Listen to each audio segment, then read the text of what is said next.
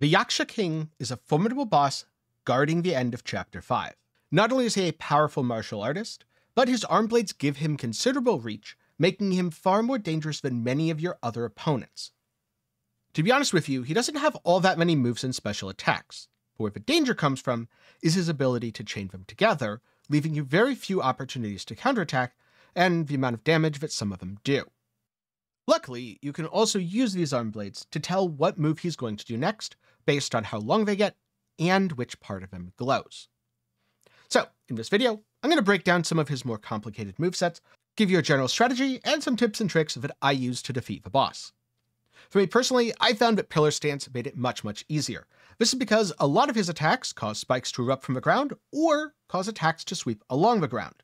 Now, if you're dodging, you have to time this correctly because it hits the entire area. But if you're using Pillar Stance, it's going to hit your staff and not damage you at all.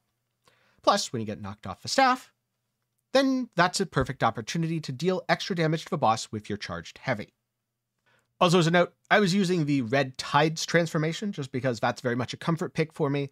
But if you're really struggling here, then using the Azure Dust, the Tenkiei Explosion summon, and standing directly on top of the boss when you pop it is also a really good way to go. So first up, his basic attack sequences involve a mix of his arm blades and kicks. Therefore, you always want to move left or right when you're dodging, not forwards or backwards. Problem with moving, especially backwards, is he has quite a bit of movement as part of his attack sequences, meaning instead of moving out of one attack and being safe, you'll move out of one attack and into the next. He's also going to cover quite a bit of distance with several of these strikes. Sometimes this means he will go out of attack range, other times this means he jumps into the air and attempts to attack you from above. Either way, dodge accordingly.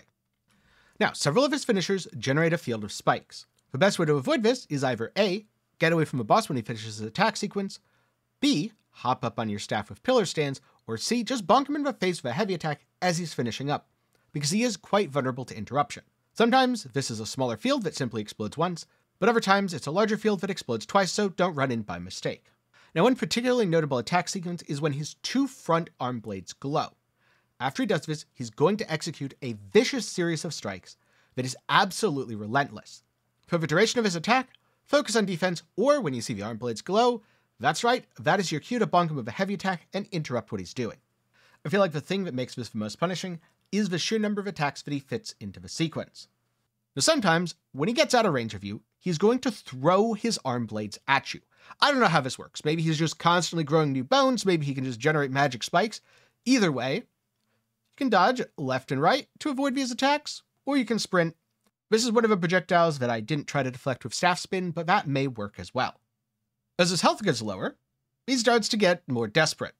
This means using a new move where he gets very long arm blades and goes between a sequence of very wide sweeps that cover almost the entire arena, or linear slashes that cause spikes to erupt from the ground. I found the best thing to do here is first of all use Cloud Step to create a decoy. That's going to be the focus for his long slash attacks. Then second, immediately hop on Pillar Stance, because once you charge past the first focus point, you're going to be immune to the sweeps. And again, the long strikes are going to be focused on your decoy. This way you can negate the entire sequence. From here, he will occasionally use this throughout the rest of the fight. Just watch out for when his arm blades get very long. That means big attacks are coming, and you should get out of the way. Now, sometimes around 40% health, he does a grab attack that results in a pretty cool cutscene. This is one of his attacks where dodging it's pretty difficult, but hey, you get a cool cutscene, so you might not want to dodge it. But in case you do and you want to see the cutscene anyway, here it is.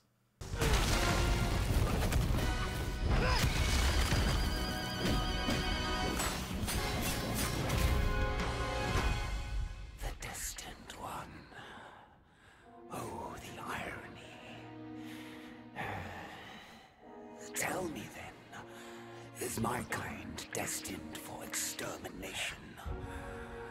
A monkey born from unfeeling stone can never understand my pain. I noticed around 40% health, he also adds one new martial combo. This one isn't super difficult to avoid. He summons a single long blade and then uses an attack sequence that's basically a minor version of his very long blade sequence from before. Again, get far away from the boss or time your dodges to avoid damage. Now, unfortunately, there isn't a specific vessel that can be used to counter the boss here. But fortunately, He doesn't have a huge variety in different moves, so as you start to learn his patterns, it should become fairly easy to avoid them.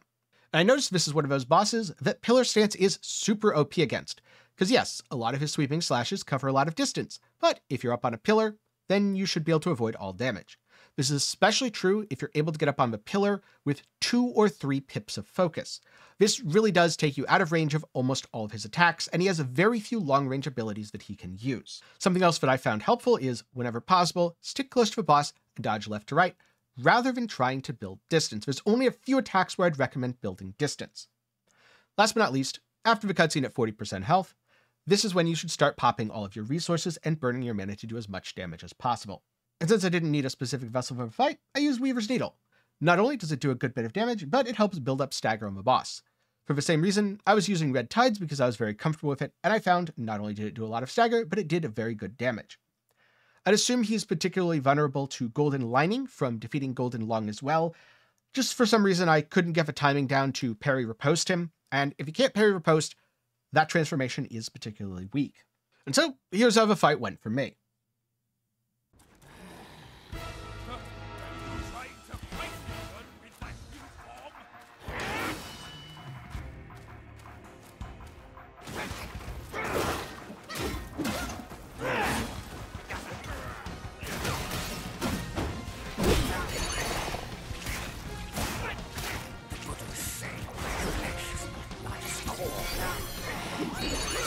Watch now, old goat. This is how I settle your home. Life's core. Springs existence.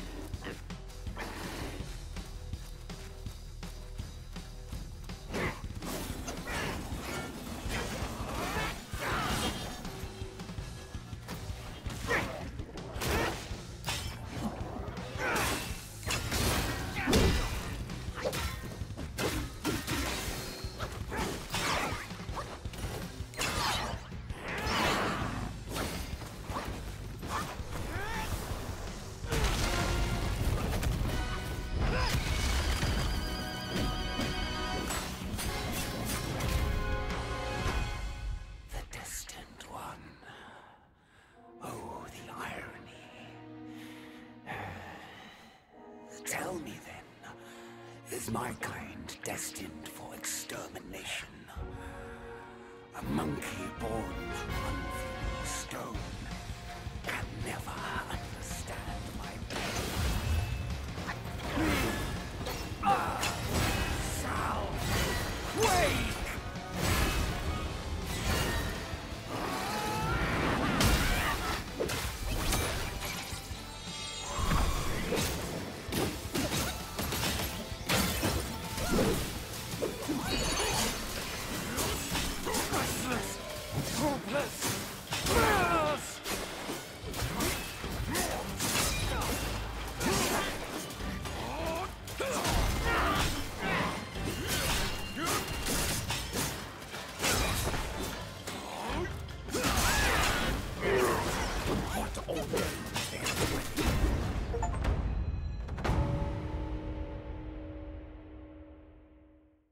Now, after beating the boss, you get the Grieved Body Relic and the Plantain Fan Vessel.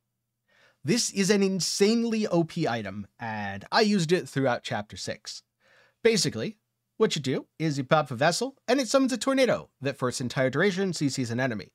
And this is highly effective against pretty much everything in Chapter 6, and I'm going to assume pretty much everything in New Game Plus as well. I know I certainly got a lot of use on it, not only when I took out the secret boss, but also when I took out the final boss of the game and entered New Game Plus. For more about that though, do be sure to get subscribed, and hey, leave a like while you're down there. Personally, I really liked the Yaksha King as a chapter end boss. His moveset was pretty easy to understand, it wasn't overly flashy, but the fight was still pretty challenging. I didn't feel like I could just sit there and steamroll him, I had to pay attention. But if I paid attention, dodged everything correctly, there's nothing that felt too unfair. Well, aside of a cutscene, but it doesn't do that much damage, so I guess, fair enough, it does make the experience a little bit more cinematic. That said, let me know down below, what do you think your favorite boss is out of all the chapter endpoints? Now if that's it, if you're looking for something else to watch, maybe you want to know how to enter the secret area and defeat the Golden Bishwe Beast before you beat the final boss, a link to a video up in the card and down below. Or maybe you want a few tips on how to defeat the Red Boy to even get to the Yaksha King. Well, don't worry, that's part of my full written guide for this fight over at MaxwellGG, which I'll also link down below. That's about it for me today. That said, before I go, a special thanks to my patrons and channel members for the continued support. For as low as $1 a month, you can now make videos just like this one possible. Link to support is down below. And a big thanks to everyone who watched to the end of the video. I'm glad you enjoyed. Hopefully you've had quite a bit of success in Black Myth Wukong, and I look forward to seeing you in the next one.